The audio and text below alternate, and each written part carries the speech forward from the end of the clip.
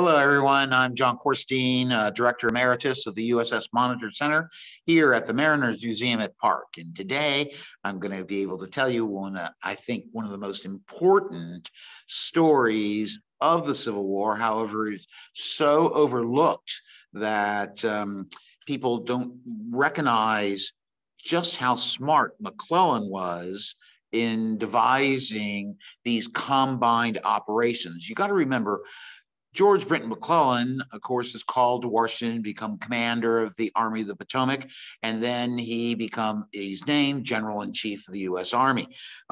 He basically went to Sevastopol during the Crimean War and was part of the three authors of what's called the Delafield Report, which Delafield, Alfred Mordecai, and George B. McClellan. What they did is understand how war of movement now meant moving up and down people's coast. It's not like the grand battles of Napoleon. Instead, it's trying to interdict your force in between the forces of the enemy. And your mobility will then be able to supply that force and will be able to break the enemy's how could I say, their communication links and supply links. And the Confederacy had a major problem at the beginning of the war because it had 3,000 miles of coastline to defend. As a result of that, they were just simply unable to effectively defend the entire coastline. And so basically, the Union started their combined operations really in the east with the capture of Hatteras Inlet, which we'll talk more about, and then with their capture of Port Royal Sound. Now, what made this expedition so important was that it was going to strike at the very heart of the Confederacy, because the inland seas, as we call all the North Carolina sounds, are so important. In fact, when the Federals captured Hatteras Inlet, everyone was frantic in North Carolina. The sad thing is the people in Virginia weren't quite as frantic as the governor of North Carolina and various commanders who tried to defend the great inland sea. So basically, the Great Inland Sea is key. The key to them all is Roanoke Island. Roanoke Island is 38 miles above Hatteras Inlet. There's two sounds that go around it, Roanoke Sound and Croatan Sound. I have to say that Croatan Sound is the one that's primarily used, very narrow, but it makes a link between Albemarle Sound and Currituck Sound. And Currituck Sound and Albemarle Sound, guess what?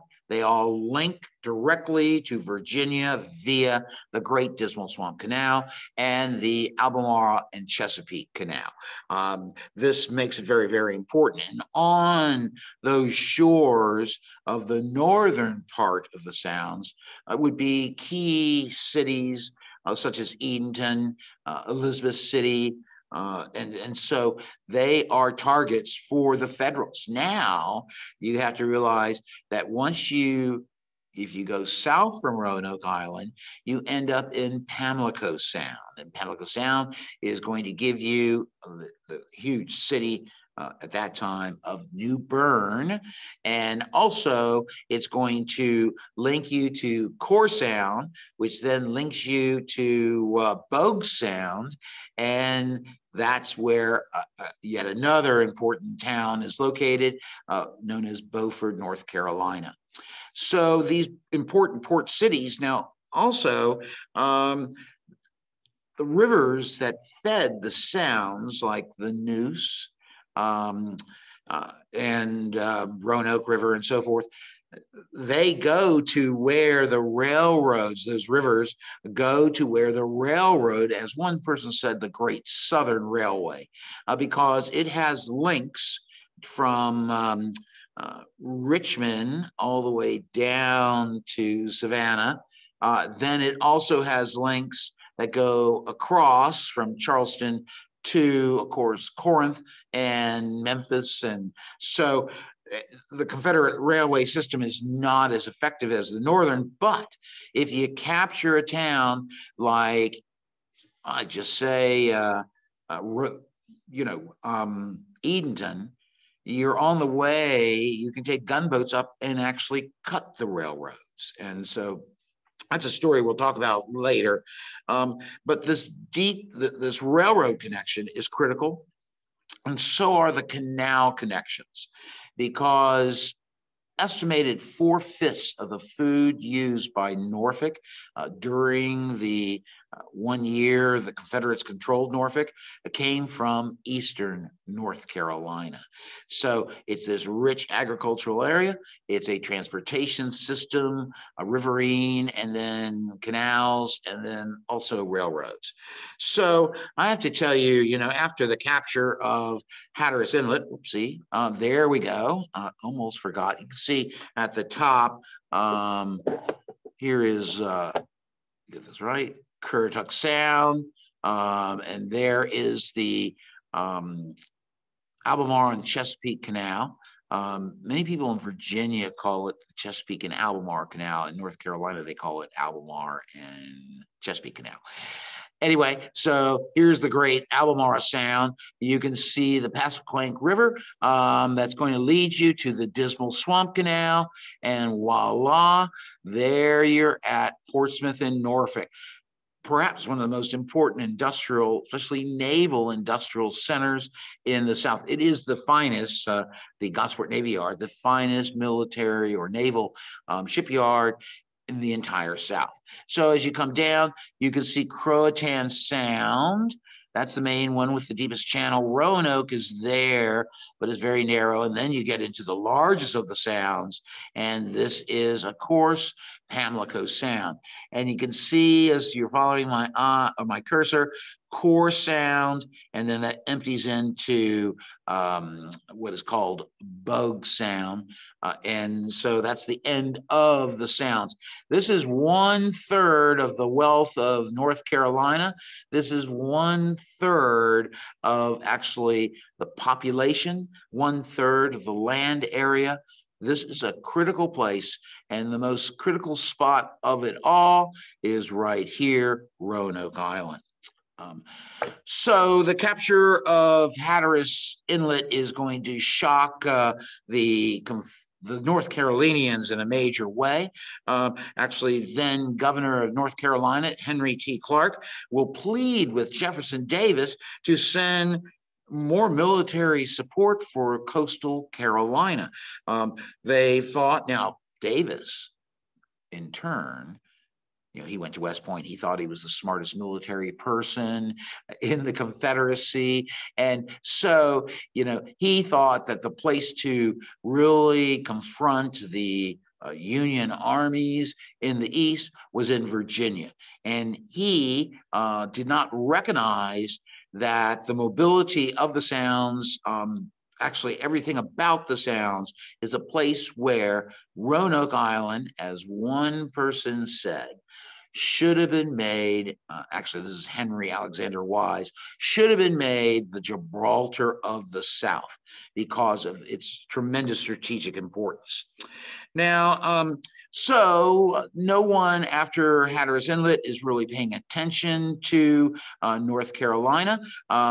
So basically, we are going to have a series of people that are going to work on the way to defend the key to it all, and that is, as you see, Roanoke Island. Now, Governor Clark, actually is so upset with the Davis administration that he'll write a letter to then Secretary of War, Judah Benjamin, saying, besides the arms sent to Virginia in the hands of our volunteers, we have sent to Virginia 13,500 stands of arms, and we are now out of arms, and our soil invaded. And you refuse our request to send us back some of our own armed regiments to defend us. We have disarmed ourselves to arm you. The recent invasion, Hatteras Inlet, compels us again to buy a navy for our own protection, not receiving it from the Confederate States. We are denied powder on the ground we have received more than any other state without advertising that the powder that has been received has been made into cartridges and sent back to Virginia with every regiment. So North Carolina, in essence, is left virtually defenseless. So basically, what the Davis administration decides to do is they're going to send down a officer from North Carolina, Richard Caswell Gatlin. Now, Richard Caswell was a hero of the Revolutionary War in North Carolina and a governor, wartime governor, North Carolina. Gatlin's a descendant of him. Now, he was assigned on July 8th, 1861, as the Department of North Carolina commander. He was an 1832 USMA graduate, fought in the Mexican War, and was a member of Albert Sidney Johnson's Utah expedition. Heavily criticized for the loss of Hatteras Inlet in August, Gatlin moved his headquarters to Goldsborough, but he did not get any more troops. He was assigned other generals because he tried to departmentalize the defense of eastern North Carolina. Brigadier General Joseph Reed Anderson was given command of the Cape Fear District with a brigade of troops. Anderson, of course, 1836 West Point graduate.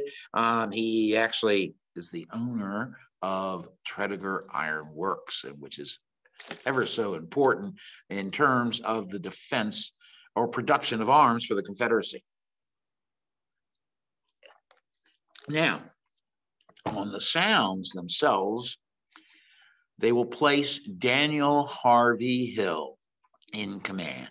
Now, Harvey Hill, or D.H. Hill, as he's commonly known, is an 1842 graduate of West Point, a hero of the Mexican War. He resigned his commission, first to teach at Washington College, now Washington Lee in Virginia. Then he goes down and is going to become a professor at Davidson College. His father-in-law becomes president. It's a good Presbyterian school. Of course, Daniel Harvey Hill has a acerbic wit about him.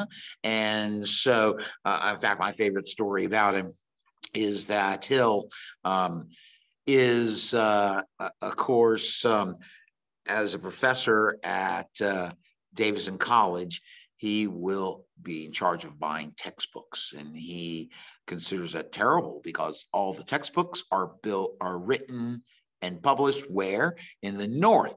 So he writes his own book called Elements of Algebra for Southrons, and and it has these word questions in it. You know, I think my favorite is when a Connecticut Yankee goes from New York down to Beaufort, North Carolina, with a dozen apples that he bought at 8 cents a piece.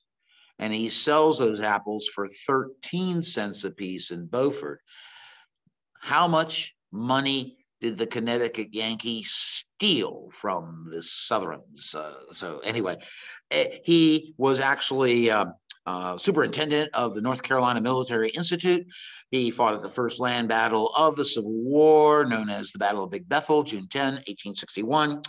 He is an outstanding officer, recklessly brave, well loved by his soldiers. However, he was abrasive and outspoken. And so he goes down to North Carolina, and he will take some time. I don't want to talk about him yet.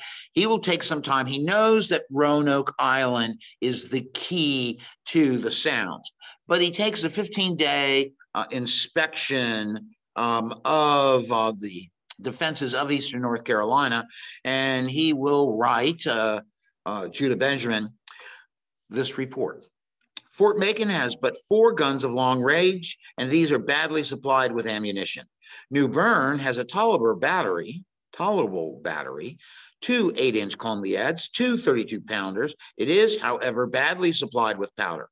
Roanoke Island is the key to 1/3 of North Carolina, and whose occupation by the enemy would enable him to reach the great railroad from Richmond to New Orleans.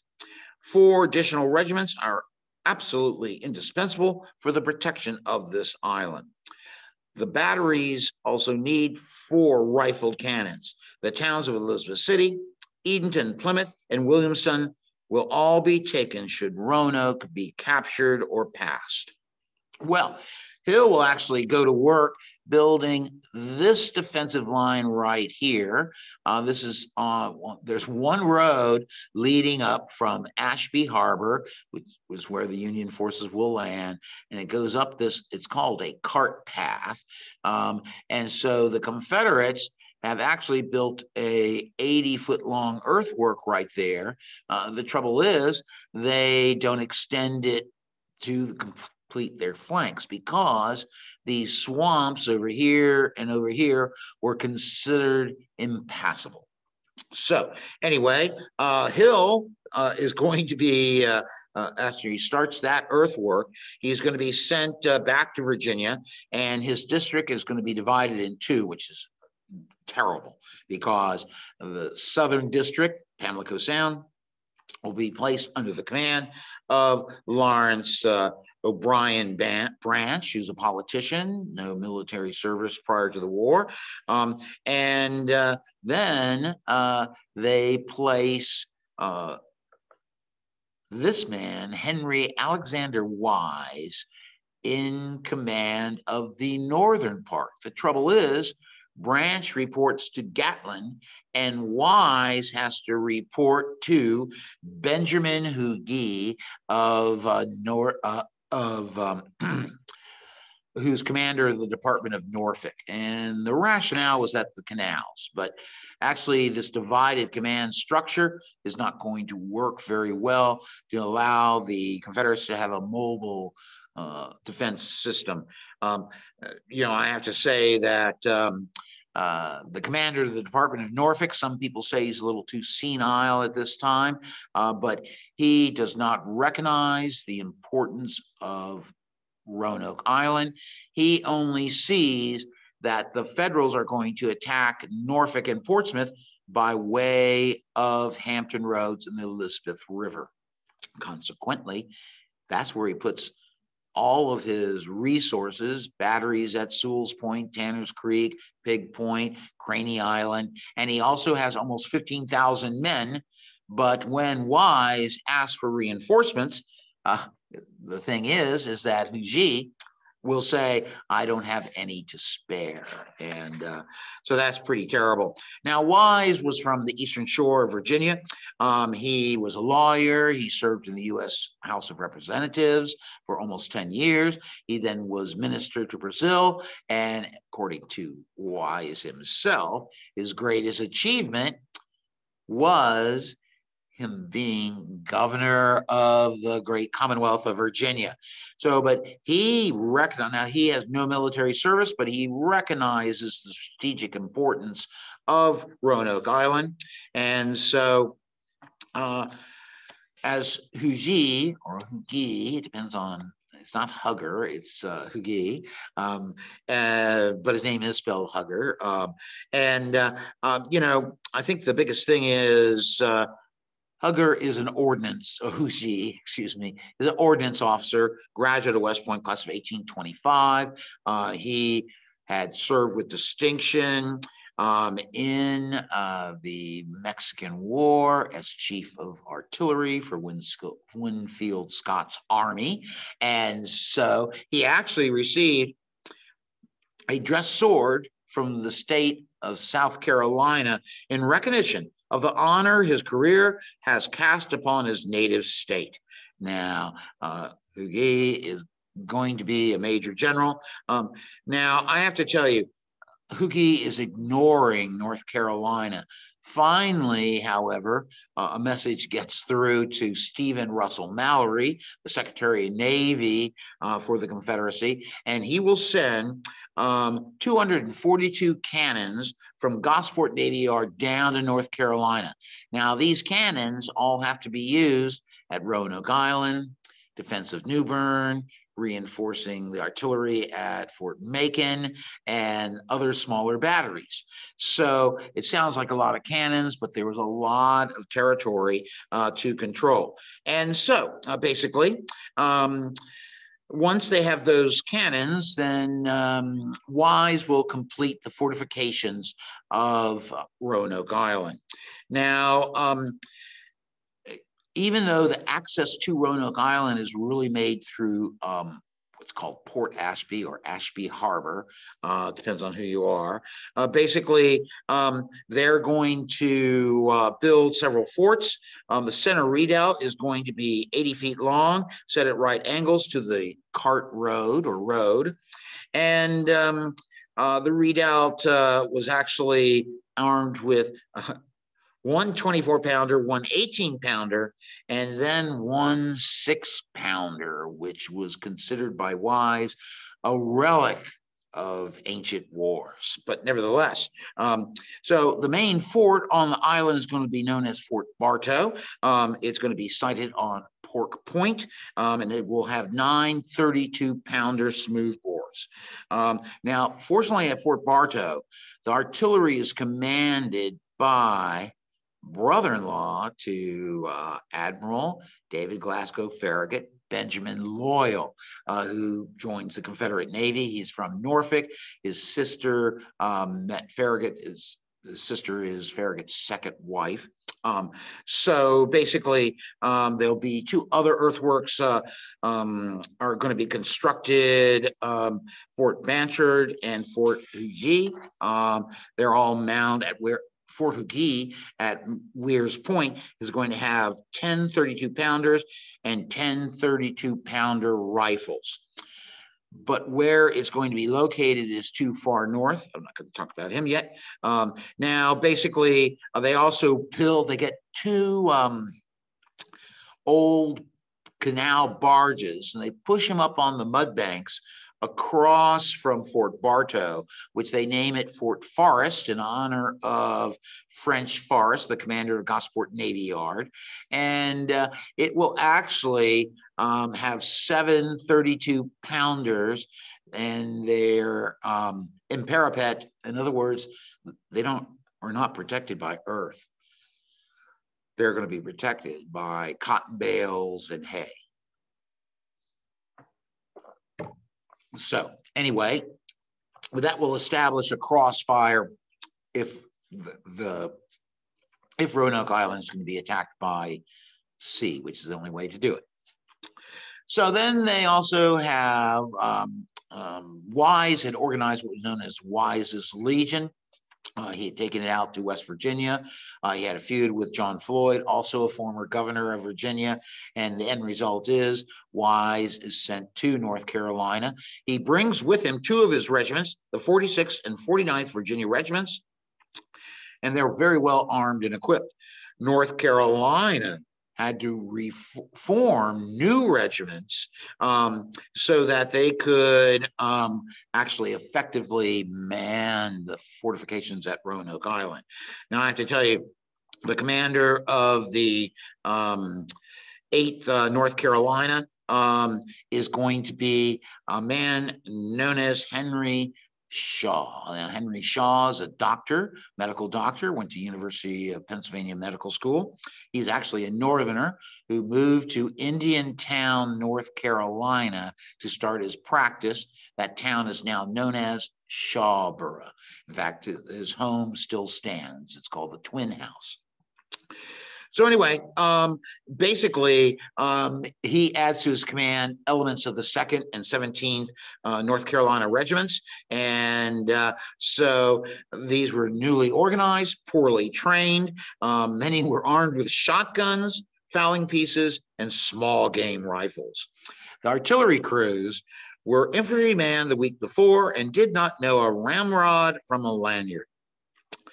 And it was noted after Roanoke Island is captured, that basically the men on the island, that's how they describe some of the Confederate soldiers. The prisoners were a motley set, all clothed I can hardly say uniformed, in dirty-looking homespun gray cloth. I should think every man's suit was cut from a design of his own, and no two men dressed alike. Their head covering was in unison with the rest of their rig, from stovepipe hats to coonskin caps. So, and added to this, the Confederate Navy is going to be involved, and the commander of what will be called the North Carolina Squadron, actually they refer to it as the Mosquito Fleet, will be a famous explorer known as William Lynch. Flag Officer William Lynch explored the Dead Sea and the Jordan River, wrote a book about it, and he actually proved that the Dead Sea was below sea level. So he's a brilliant explorer, a fairly good combat leader, but a bad administrator. Nevertheless, he is considered a true gentleman in all respects. So, you know, he will, of course, when the war breaks out, he joins the Confederacy. He is in command of the Quilla Creek batteries, and then comes down to North Carolina. He is going to put together, actually, General Wise said this about him. Captain Lynch was energetic, zealous, and active, but he gave too much consequence entirely to his fleet of gunboats, which hindered the transportation of piles, lumber, forage, supplies of all kinds, and of troops by taking away the steam tugs and converting them into perfectly imbecile gunboats. Oh my gosh. So we're going to have a series of gunboats. There's Shaw. There's Roanoke Island once again. You can see where there's Fort Bartow, Fort Blanchard, and Fort Hugy. And then you can see Fort Forest over here, which is going to be able to provide fire support for all three forts. These two forts are too far away from the action. They will build a series of piles and sunken ships right here to block this part of the channels. So, nevertheless, whoops. And so I did something wrong there, I think.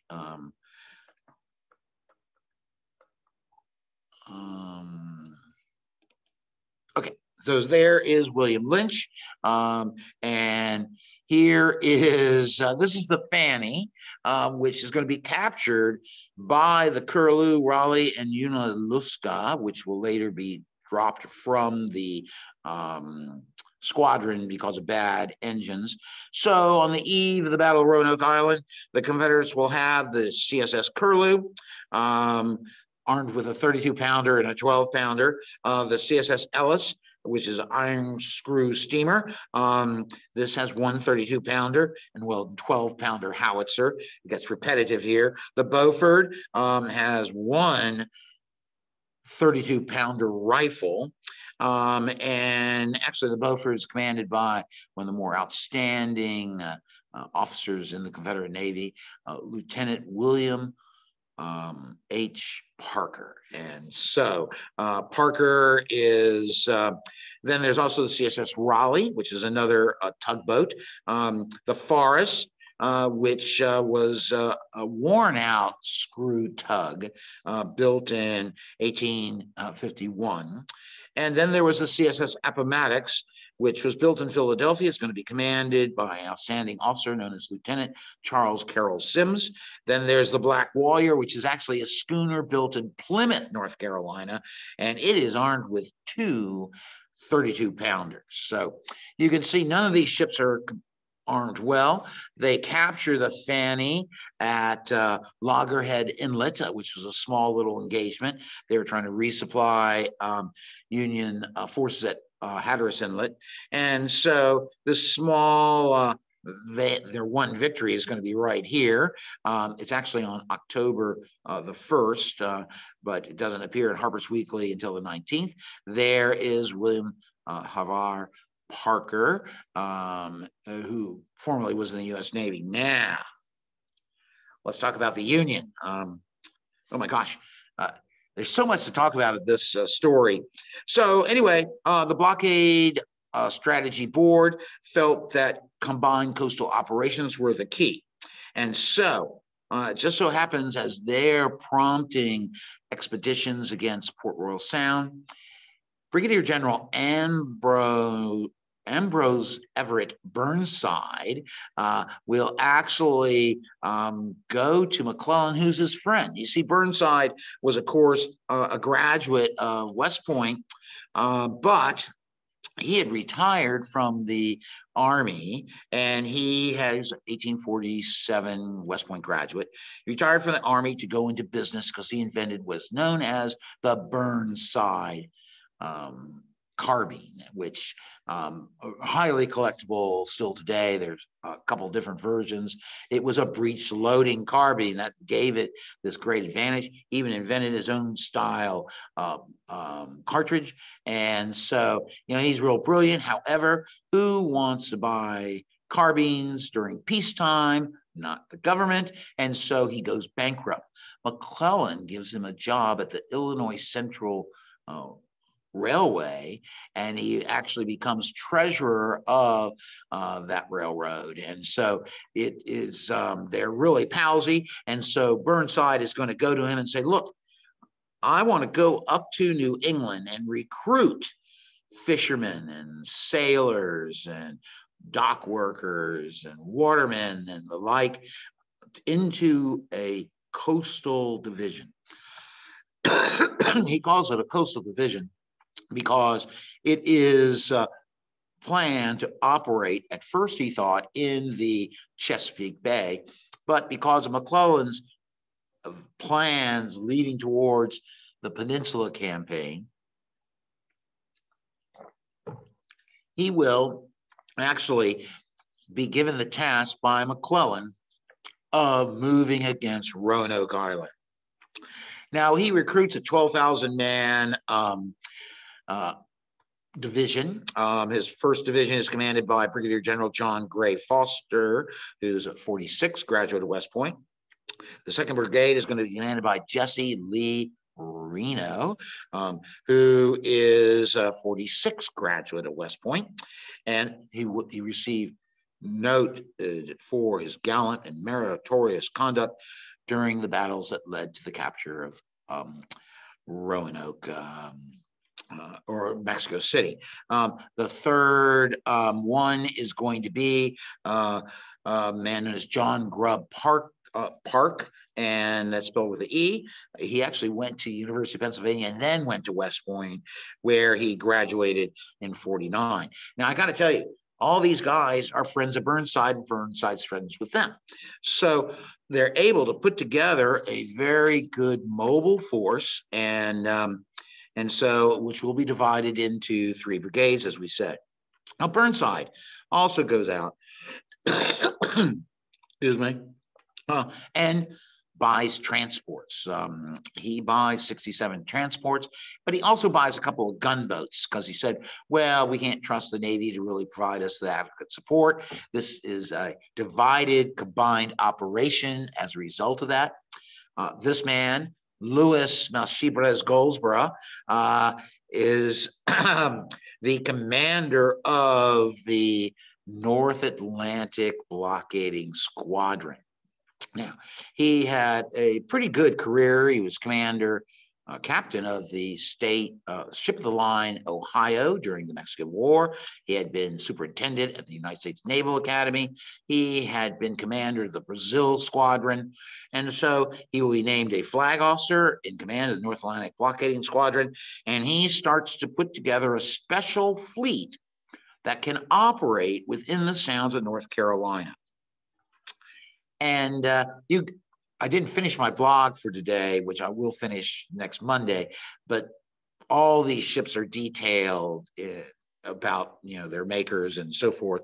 But he's got ships like the Philadelphia, which is flagship, the Southfield, which is going to have could make 12 knots and could also have pretty powerful armament of 3 9-inch shell guns.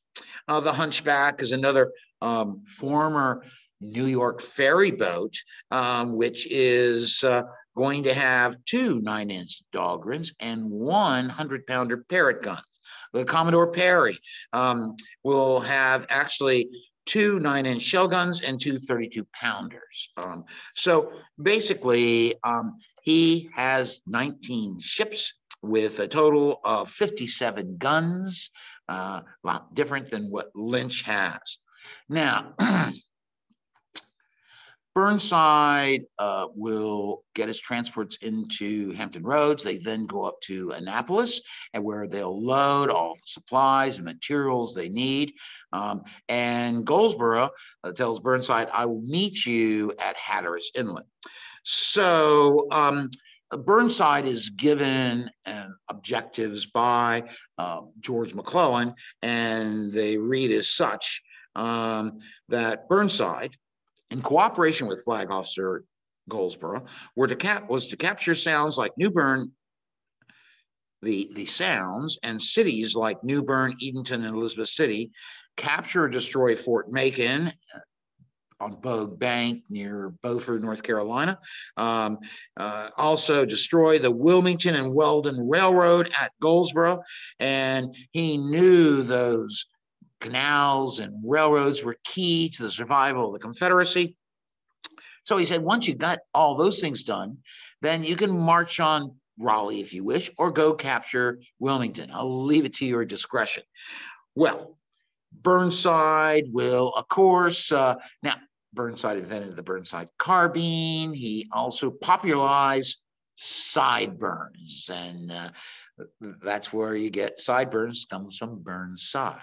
Okay, so I think everyone knew that. So anyway, so he will leave Hampton Roads, will organize everything in Hampton Roads 5 January. They will eventually, on 11 January, leave the Chesapeake Bay, heading down the coast. Now, it just so happens that they run into a terrible storm that lasts from the 13th to the 15th of January.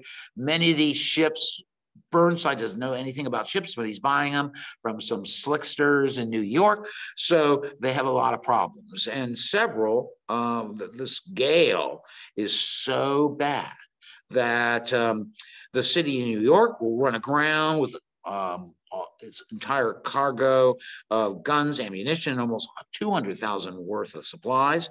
The weather was so bad that they also, they couldn't rescue those people off the city of New York for 40 hours.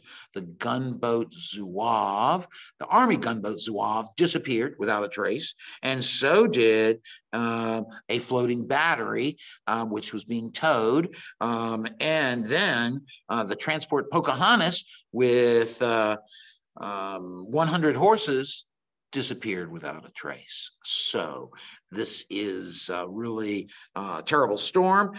So they finally get to Hatteras Inlet. Another storm strikes them when Goldsborough shows up. However, the real problem is crossing the bar, because the Hatteras Inlet has some deep parts, but also has shallow parts. At high tide, they're only 7.5 feet. All the ships that Burnside buys are going to need 10 feet water, so forth. And so this becomes a real issue. So the heavier transports unload their material at Hatteras Inlet, and then they try to work all these other ships across the bar. They do some by kaying, which is throwing an anchor out and then pulling it in with the capstan, and then repeating the thing again with rowboats actually pulling. Sometimes they back up a ship at full speed into the sandbar, and then tugs with the propeller churning will push the ship through. They dig their own channel in essence.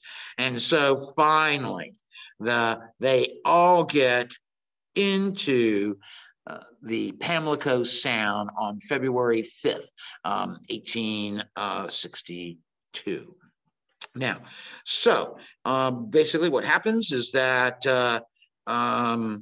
the Federals will move to the southern part of Roanoke Island. There's John G. Foster, Jesse Reno, John Park. This is one of the gunboats that was purchased. The U.S. Navy also purchased all these vessels to turn into gunboats to operate in shallow Confederate rivers and so forth. This is the Herzl. Then this is the Philadelphia, and USS Delaware, which is the flagship. The Valley Cities in front of this larger hulk. This is actually a receiving ship behind us, or behind the Valley City. Now there's Burnside during the storm, and he transferred himself into this small gunboat called the Picket.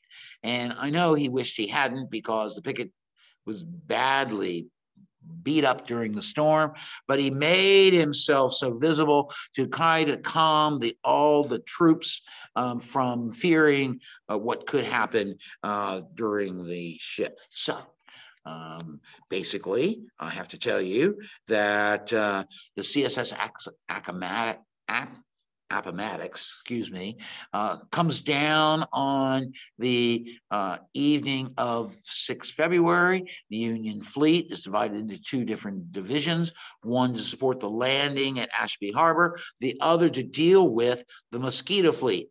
So the Appomattox will observe, and then Charles Carroll Sims will report to Lynch. It just so happens that then Lieutenant Parker comes on board. Lynch and Parker are devotees of, books like Ivanhoe, Sir Walter Scott. And so they actually discussed about, wow, they really have an almost impossible task the next morning. And they knew their prospects were dim. However, all of a sudden they started to talk about Ivanhoe and telling which scenes were their favorite in each chapter and so forth. They're just going at it. They talk until midnight. And then as Lynch escorts Parker to a ship's boat to go back to his vessel, the Beaufort, actually Parker will later comment that Lynch says, if we could only hope for success, but come again when you can. And as Parker was rowing back, he said, what strangely constituted beings we are after all. Here were 2 men looking forward to death in less than 24 hours, death, 2 in defeat, not in victory, and yet able to lose themselves in works of fiction. That's in his book that he published after the Civil War. So the attack's going to begin at 9:30 on the morning of 7 February. There was bad weather that slowed the attack. So basically, Goldsborough will switch his flag to the USS Southfield. He hoists a message, a signal that says, our country expects every man to do his duty. Stole that from Nelson, of course. And so they begin to move towards Fort Bartow, while the USS Underwriter tries to clear out anybody defending Ashby Harbor. No one's there, or no one is noticed. And so the Underwriter is going to move against the Mosquito fleet. I got to tell you, they maintained behind the obstructions. Their guns did not have the range of the guns of the U.S. Navy, so they're in pretty serious trouble. The Southfield will send a shell that goes through the upper deck, all the way through the hull, the bottom of the ship, and the Curlew starts sinking. It's commanded by a man known as Lieutenant Thomas Tornado Hunter. And he's a crazy guy, gets real excited by battle, and actually he during part of the battle, he doesn't have his pants on, and he doesn't even know what happened to him. He's so excited. But when his ship is shelled and holed, he tries to run it aground. The trouble is, he runs it aground right in front of Fort Forrest, so that Fort Forrest cannot participate in the counter battery fire against the U.S. Navy. So the gunboats really focus on Fort Bartow. They will actually, thanks to Lieutenant Benjamin Loyal, that battery is well served. They actually will have 27 hits on various Union gunboats. The USS Commodore Perry received 8 hits, 3 below the waterline. Herzl was knocked out of action by a shot between the wind and water, and the Hunchback was struck 8 times. The Valley City actually had a shell go through the shell room, or through the upper works, down through the shell room and into a locker where it exploded next to the powder magazine. So the gunner of the ship, John Davis, actually sits calmly on a powder barrel and keeping the flames away from the powder room. That took a lot.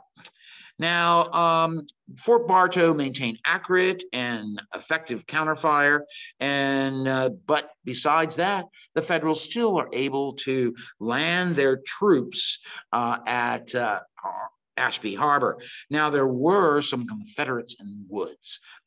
It was actually Colonel J.V. Jordan with 20 marksmen and 2 cannon.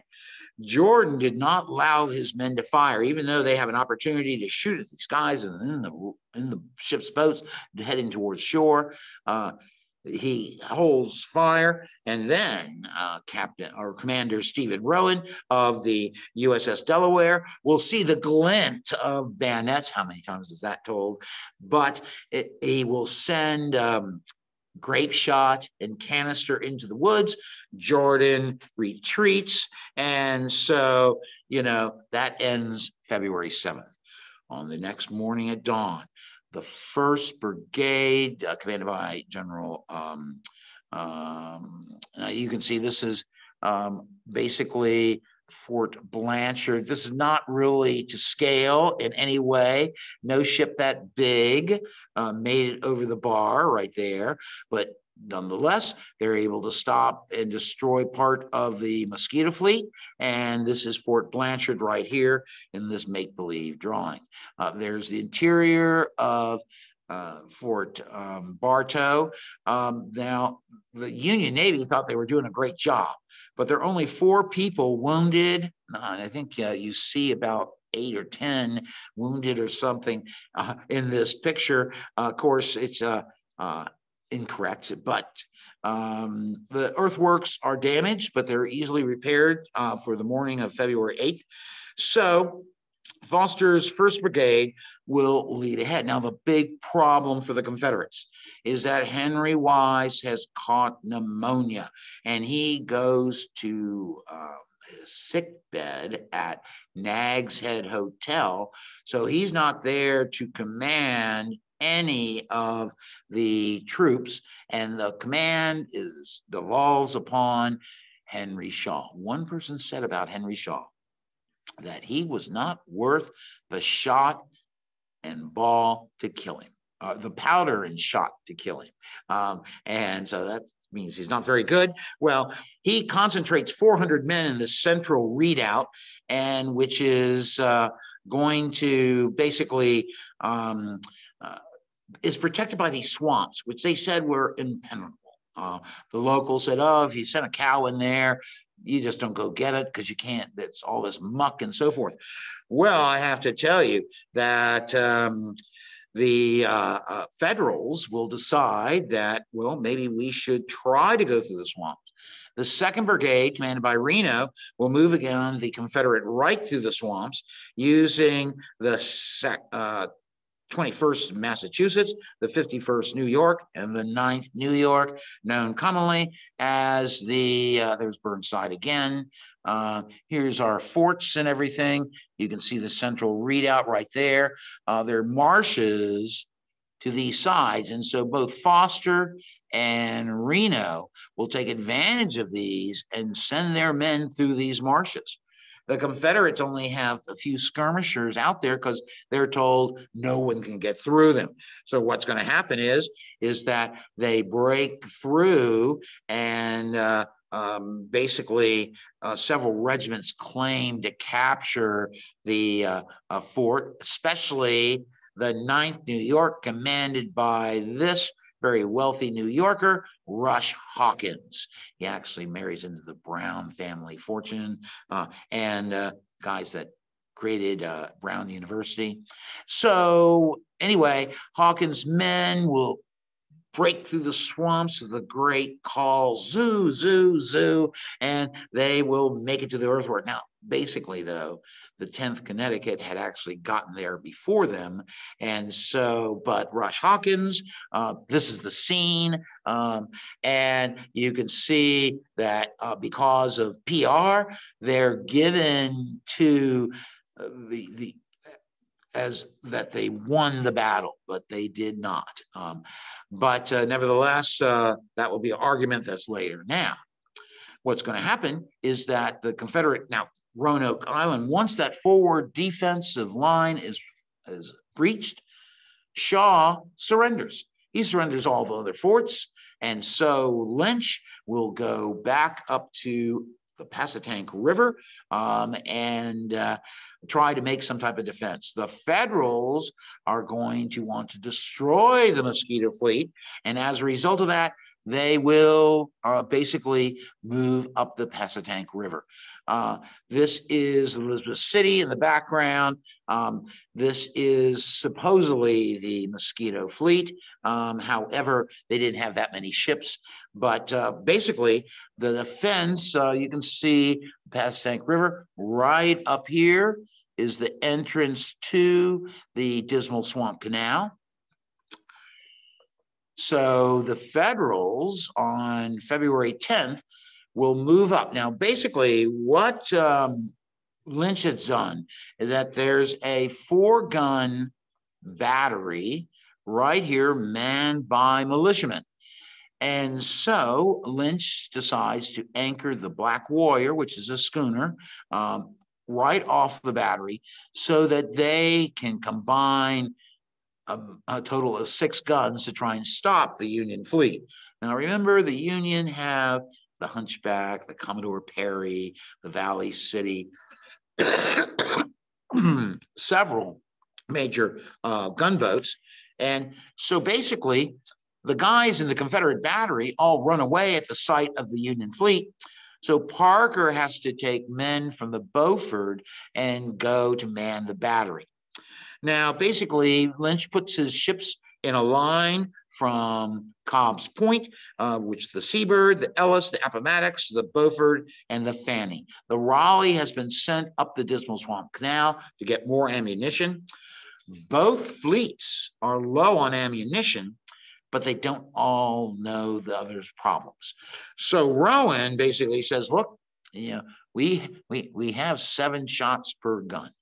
So instead of trying to outgun these, we're going to steam right past Cobb's Point, and then we're going to dash, as he calls, he has a signal that's called dash at the enemy. And so when he raises that signal within 1 mile of this position, the Federals will go full steam. They pass the battery. The Black Warrior is hit by a couple shells.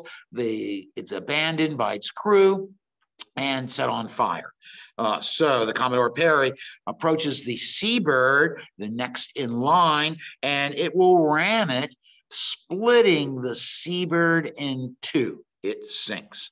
The Ceres grappled with the CSS Ellis. Grappling hooks, they board old style Navy stuff, you know, and they board the Ellis.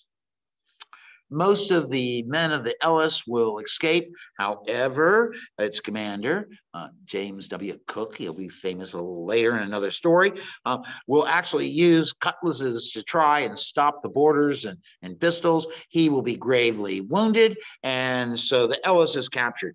The Beaufort sees all this going on, so it escapes up the Dismal Swamp Canal, and the Appomattox follows it, but the Appomattox is 2 inches too wide to get through the South Mill locks, and it is forced to be sunk as an obstruction to the entrance to the Dismal Swamp Canal. So in basically, from February 7 through February 10, 3 days, all of eastern North Carolina will be conquered by the Federals. They are going to be able to block the Chesapeake and Albemarle Canal. Well, it's actually the Albemarle and Chesapeake Canal. They're able to control the entrance to the Dismal Swamp Canal. They now have access to, of course, anywhere they want to go. So they capture towns like Edenton, Winton, Williamston, but they don't go as far as the railroads. But the control of this part of the North Carolina Sounds is going to be tremendous because it gives them the tremendous advantage. This takes away all the food supplies for Norfolk. This isolates Norfolk even more. And Huguet should have sent reinforcements, but did not. And as a result of that, the back door to Richmond has been left very open.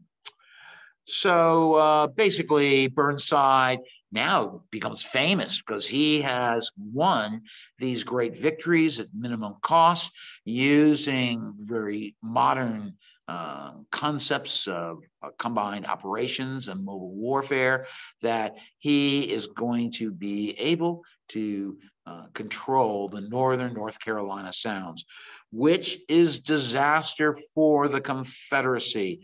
As Wise said, his son would be mortally wounded during the battle at at the Central Earthwork. And so he says, this loss is a disaster in command, a disaster in leadership of the government, and disaster for the future control of North Carolina and Norfolk. And he is very true with that. So that's my story, the Battle of Roanoke Island. If you have any questions, you can also email me, or you can basically ask for some other topics. You know, it's a big story, once again, and my blog will be published early next week, so that all the ships I mentioned are going to be detailed and the concepts and so forth. And I just didn't write well this week. I don't know what was wrong with me. But it's going to be a very big blog, probably about 8,000 or 9,000 words. So with too many footnotes. But anyway, so what questions might you have? John, we do have a couple. Steve wonders, how was Wise regarded as a military leader? Not well. More bombastic. However, he will serve all the way to the end of the war. He surrenders at Appomattox. And after the war, he will actually become a Republican. He says the greatest thing the Civil War did was end slavery, because he recognized the evils of slavery. Of course, he was a big slave owner before the war, but so Wise he did well at the Battle of the Crater. He did well a couple other battles around Petersburg, but he is not one of those outstanding leaders. But he is a motivator of men. That's one thing we can say, but not a strategic or tactical genius. Well, isn't Wise Virginia and University of Virginia at Wise? They're named for him, yes? The Wise family, yes. Yeah. Actually, when you cross the Chesapeake Bay Bridge Tunnel, when you get to Fisherman's Island, that's called Wise's Point. Okay. And Alexander Wise was born not too far from there.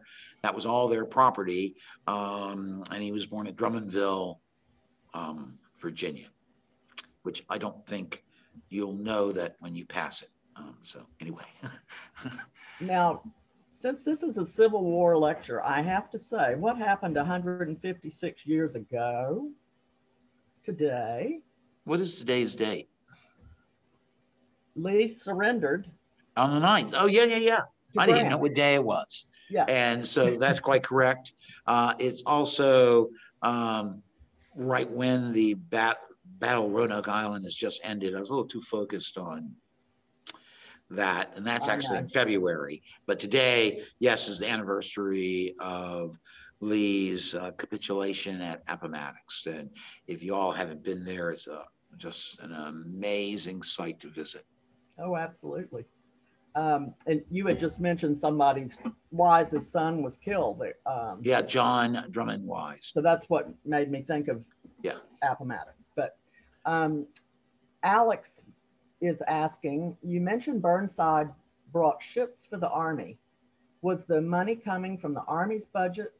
And yes. How did these ships remain in the Army, or did they, for future operations? They were leased. Most of the transports were leased. And so once they had done that job, then they, McClellan leased so many ships during the Peninsula Campaign that it cost the federal government $57,000 a day to pay for all the leased ships. Oh, wow. So now the gunboats would be transferred to the Navy. It's a very strange situation because, out when I talked about Fort Donelson and Fort Henry, in essence, the Western gunboat flotilla was paid for by the Army and only captained by U.S. Navy officers at first, because the Navy said, oh, we're too busy, with the blockade. And then they took that flotilla over. And fortunately, the commander of the flotilla eventually was David Dixon Porter, and he worked very well with the Army, except for the incompetent Nathaniel Banks, which I'll tell that story someday. Okay. I don't know. John Paul, nice for you to be with us today. He's asking, how did the Union troops outflank the redoubt, wading or in small boats? Wading. They did not carry any boats with them. So basically, they said they were sink in bogs up to their waist. And of course, basically, these swamps. Now, Shaw, the people said, locals said, oh, you can't go through that. And so Shaw said, okay, he didn't investigate it himself. He, as I think I said, he was not worth the shot and powder to kill him, So he dies later in the Civil War, but he is just not a famous officer in any way. So that loss of their flank, see, what he did is he had 1,400 men. He put 400 in that forward redoubt. He's got 200 manning those other forts. And so he has a strategic reserve of about 1,000 men. Now, the problem is he puts them 250 yards behind the redoubt or the central earthwork, so that when the Federals break through the flank, they cannot respond effectively. And that means that Shaw, when he sees that happen, he just surrenders. He doesn't try to organize any type of defense, which is it loses one of the most strategic places in the Confederacy. Just remember, Roanoke Island drives a dagger at the very heart of the Confederacy. It railroads, canals, and also its agricultural resources. That is devastating for the Confederacy. Well, and the whole thing of the canal being blocked, I just thought of the Suez Canal disaster for the world. And I mean, this one had a real impact on the South and North Carolina, didn't it? Well, yes, it did. The Confederates block South Mills Lock with the sinking of the Appomattox, speaking of the anniversary today. Mm-hmm. And then the underwriter, commanded by William Jeffers, who's actually right there. He later becomes commander of the Monitor, but he will get an old dredge barge that the Confederates had left behind, and he sinks that at the entrance to, not under orders, but in the entrance to the Albemarle and Chesapeake Canal. That's a big mistake, because when you get into that canal is 14 miles long, and you end up in the eastern branch of the Elizabeth River. That means Norfolk could have fallen as early as the probably the 20th, or maybe the 28th of February, with enough gunboats. Hugh does not have any landward side defenses, so they could have walked in there and there would have been no great battle of the ironclads, and I would not be, Director Emeritus of the USS Monitor Center as a result of that. So that's the big sad story if you're Unionist, that you miss this even greater opportunity to actually force your way to cut those railroads and to actually use those canals, because all the gunboats the Union had were all small draft. So they were quite capable of moving up the canals. So they had the troops available, they had the ships available, but they just didn't do it. Burnside instead follows his orders and goes against New Bern instead of against Norfolk. And the rest is history. So, well, on April 23rd, we're going to continue this discussion with From New Bern to Beaufort. So yes, please join us for that at noon on the 23rd. A couple of more comments, though. We love to discover family connections through our maritime heritage. And a shout out today to Robert and Norma Worden for joining us, and to Jerry Runyon. And Jerry, his great-grandfather was at Morris Runyon, was at Roanoke Island. And I'm going to use that as a segue to Elizabeth's question. How many books have you written, John? So your recent one with a Runyon, you could speak to, and then answer Elizabeth's question. Okay, well, I've written 20 books. The last one I published was using the remembrances of Jerry Runyon's father, who was Harry Runyon, who served as a engineering officer for a aerial observation squadron during World War II. And so Jerry came to me and says, well, what can you do to make this into a book? And I said, and so I did that. And Harry's War. It's called Harry's War. And it's a fun book. It has some unique insights. I mean, Harry Runyon, here he is, a aviation engineer. Well, he ends up working on the space shuttle, the Apollo spacecraft.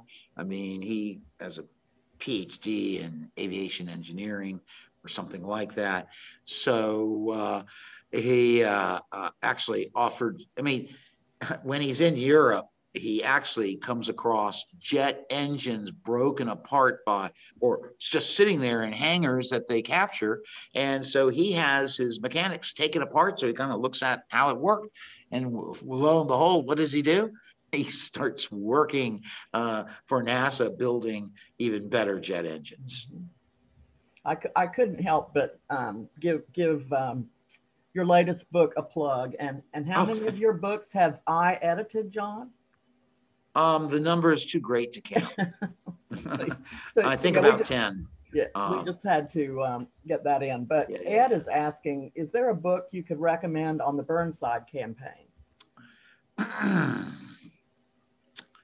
Well, if you just want the naval aspects, I would go to Robert Browning's, used to be chief historian for the U.S. Coast Guard. He wrote a book called The North Atlantic Blockading Squadron, from Cape Charles to Cape Fear. And if you want to know about the naval aspects, that's perhaps the best book. Richard Trotter wrote a book called Ironclads and Columbiads, which is about the war in Eastern North Carolina. I think it came out maybe 20 years ago, but it's pretty good. All these, there's so many ships, and so I always use Paul Silverstone's Civil War Navies. That gives me more information than I want to know about these various ships. And I think there is a singular book on the Burnside expedition. I have not read it, so I cannot recommend it. I've read all those other books, so I can recommend them. So the Navy played a huge role in this, of course. It's the mobility they offered that was a keystone to McClellan's tactics and strategy. So it's a great expression of having fluid motion, interdicting your force in betwixt major forces of the enemy, breaking their transportation systems, taking away their ability to wage war by taking away their food supplies, their other military supplies that they needed. Well, thank you, John. That was fabulous, and many great comments. And thank you so much. I learned about sideburns. That was my favorite. And we'll hope to see you all back with us on the 23rd of April, and have a wonderful weekend. And thanks again for joining us. Sink before surrender. Exactly. Bye. Thank you.